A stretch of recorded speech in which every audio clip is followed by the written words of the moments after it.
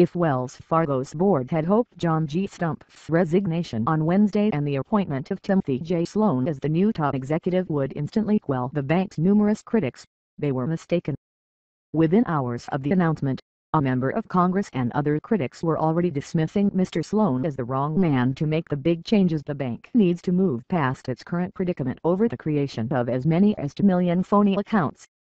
While the Wells Fargo board emphasized that Mr. Sloan was ready to lead the company into the future, the bank's critics focused on a role that Mr. Sloan, who has spent the last 29 years at Wells Fargo, played in the bank's troubling past.